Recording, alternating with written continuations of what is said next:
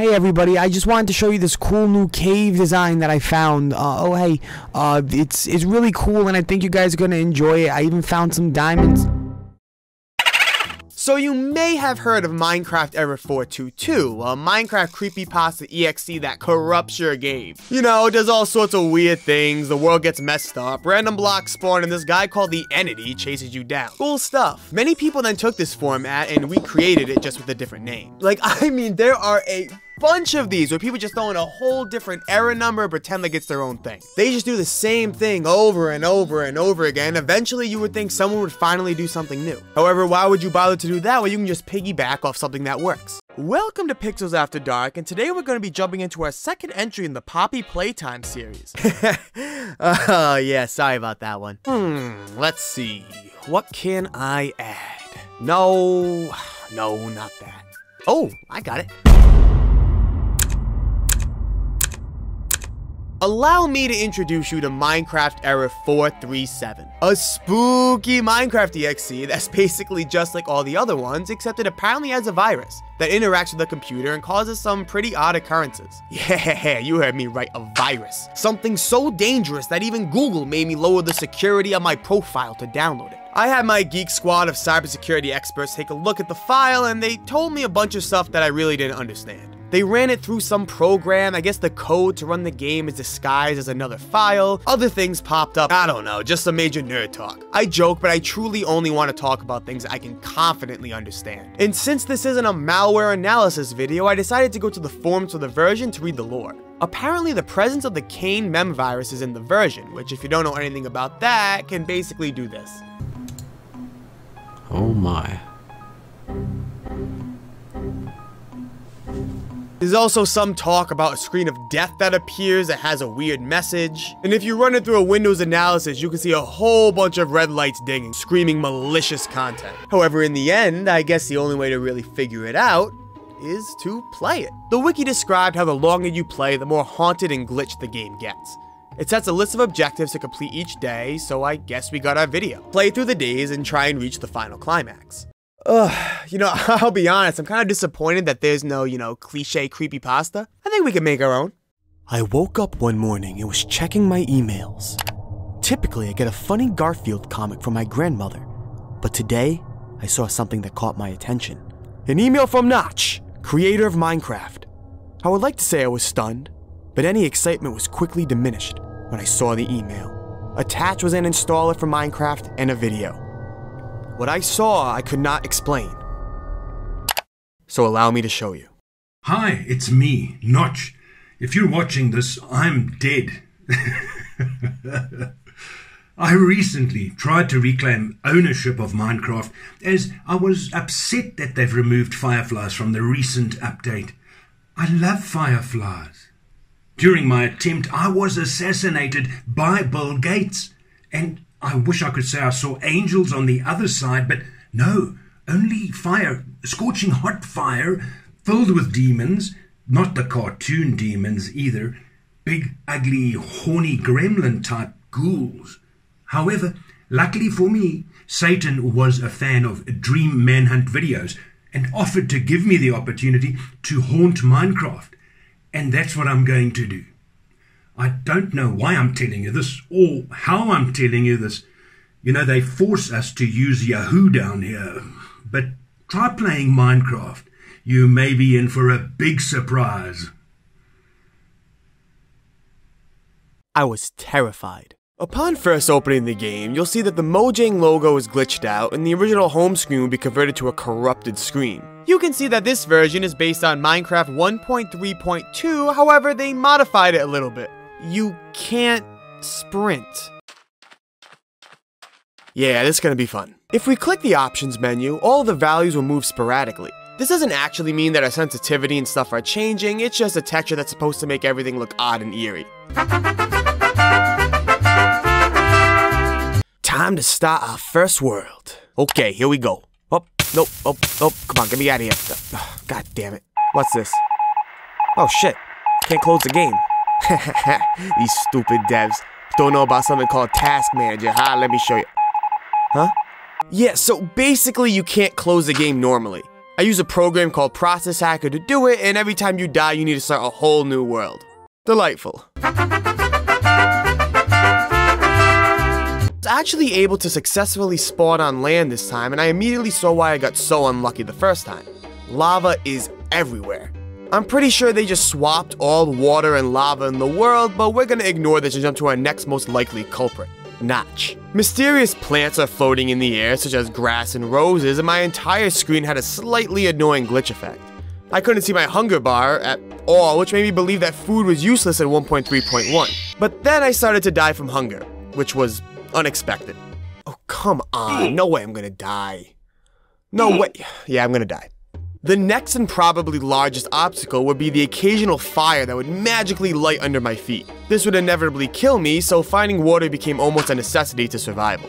I found a cliffside that was relatively safe and began to build my house. As it was said, the longer you go on, the worse it gets, and I soon started to see some hidden lore behind this game.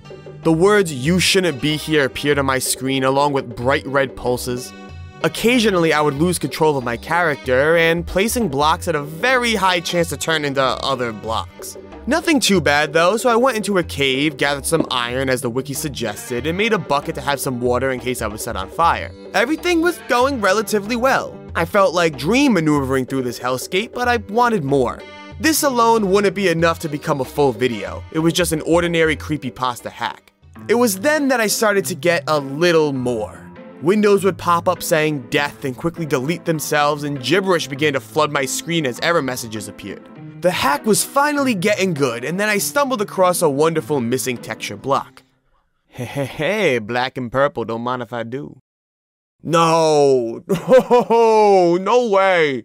No way that just happened, come on. What does this mean? Modded? Probably not. My game crashed. My game crashed. From here, things never really got much better. I found myself set up in a base with a nice farm, however, nothing grew and animals were pretty much non-existent. So I eventually just died of hunger. In my next world, my controls locked and I inevitably fell into lava. But throughout the playthroughs, I found more cool features from the hack. My screen would occasionally pulse red again, except now the words "help us" as the chat spammed out. My window would glitch and pulsate around, and finally after hours of attempts, I reached my limit. I was in a world about to reach relatively close to where I was in my first attempt, when I suddenly got a new glitch. A text box appeared that just said the words "hello."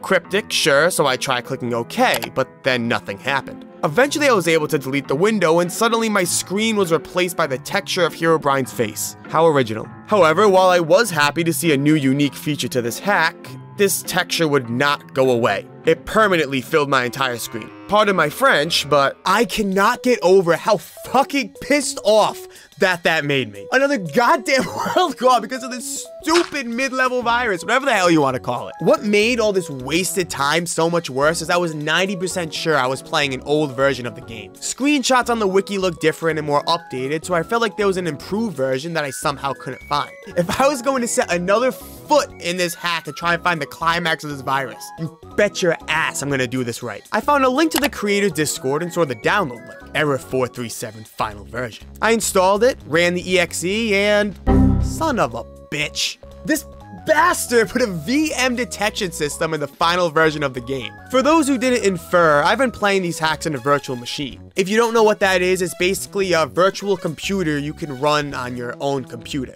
I use this in case the virus actually is malicious, so all my personal files and assets are safe and only the virtual machine gets damaged. In case things go wrong at any given point, I can reverse everything and set it back to its initial state. However, this goofball was actually kind of smart and found a way to detect if a virtual machine is being used and deny access to the game if so. They literally want to force users, young children playing Minecraft, to download this on their own machine. I feel like I'm playing chess with this fool, and oh baby, I'm the queen. See, I couldn't find exactly where and how it was detecting the VM.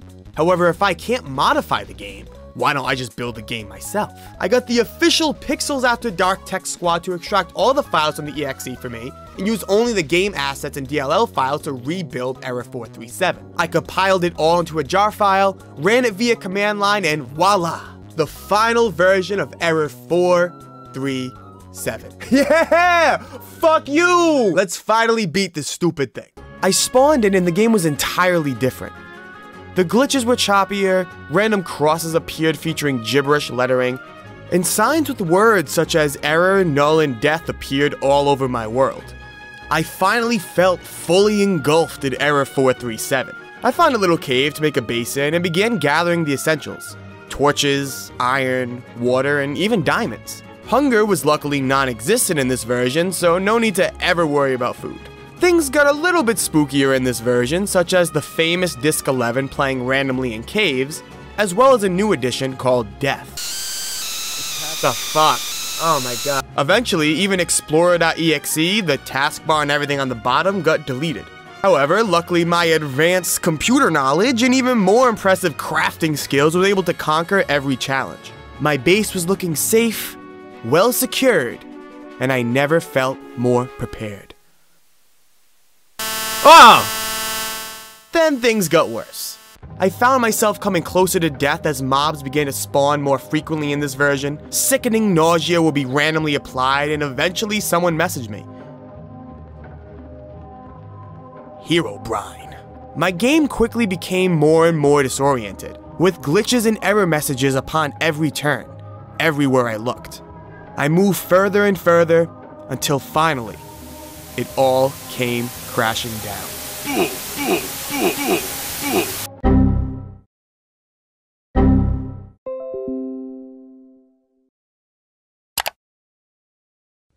Hi, it's me, Bill Gates, creator of computers, big computers. You have successfully exterminated Notch from our servers. Congratulations. As a reward, we are prepared to present you with 15% off 3 months of Xbox Gold. Epic loot acquired!